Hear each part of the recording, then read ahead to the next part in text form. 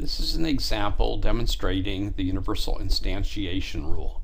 We call it fathers and sons. The story is this. Our universe is the set of male people. We assume that if anyone is the father of a person, then that father cannot be the son of his own son. Thus, no one is his own father. Let's begin by defining the predicate.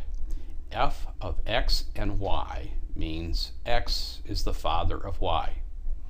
From the story and the predicate, we may represent the premise as, for all x, for all y, f of x and y implies not f of y and x. In English, that is, if anyone is the father of a person, then that father cannot be the son of his own son. The conclusion we seek is for all x, not f of x and x. That is, no one is his own father. Once again, symbolically, the premise is, for all x, for all y, f of x and y imply not f of y and x. The conclusion is, for all x, not f of x and x. So how would we construct a proof of this?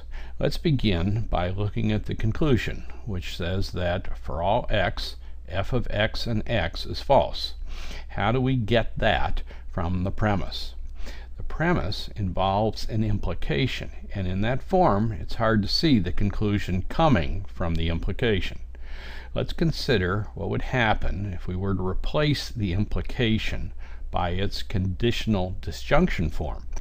Inside the quantifications, instead of f of x and y implies not f of y and x, we would have not f of x and y or not f of y and x. So either f of x and y is false or f of y and x is false. This must be the case for every x and y, in particular when x and y are the same. If they are the same, f must be false. So our key to proving this is to instantiate x and y to the same symbol. If you would like to complete this proof on your own, please pause this video now.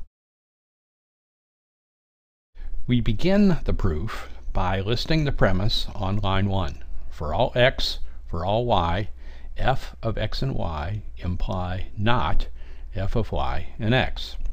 We do a universal instantiation of x to the arbitrary symbol a, resulting on line 2 with, for all y, f of a and y implies not f of y and a. On line 3, we universally instantiate y to the same arbitrary a to result in f of a and a implies not f of a and a.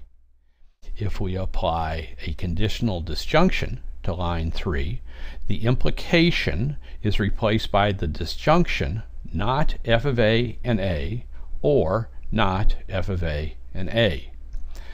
Idempotence to line 4 results in line 5, which is simply not f of a and a. Since a was arbitrary, we may apply universal generalization to line 5 to get line 6. For all x, not f of x and x. That concludes the proof.